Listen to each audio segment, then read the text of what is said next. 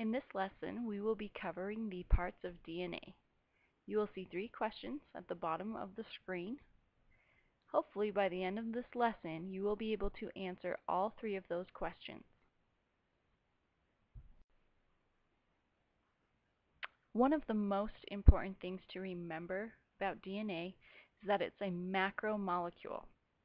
What that means is that there are many smaller molecules that have been stuck together to make that large molecule.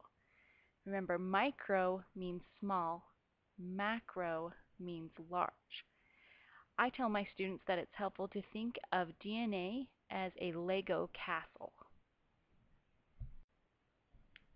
Now, in order to make a Lego castle, you have to have smaller pieces. You have to have individual Legos. So I like to tell my students that if DNA is like a Lego castle, the individual Legos would be called nucleotides.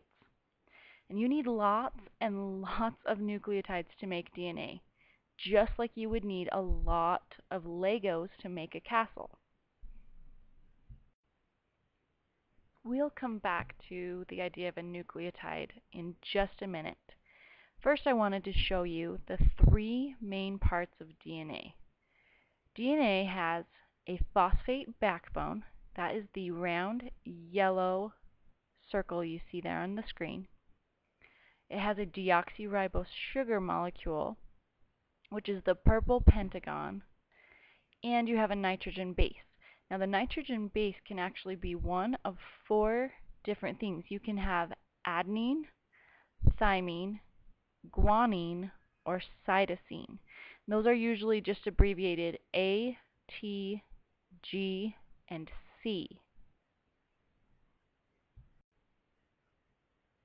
So those 3 chemicals, or those 3 small molecules put together, make a nucleotide, that basic unit of DNA. When you start stacking up nucleotides, that is when you make a nucleic acid.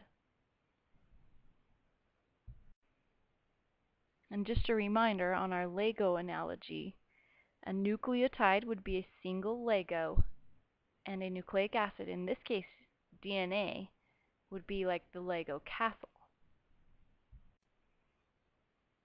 In the last 2.5 minutes, you've actually learned a lot about DNA.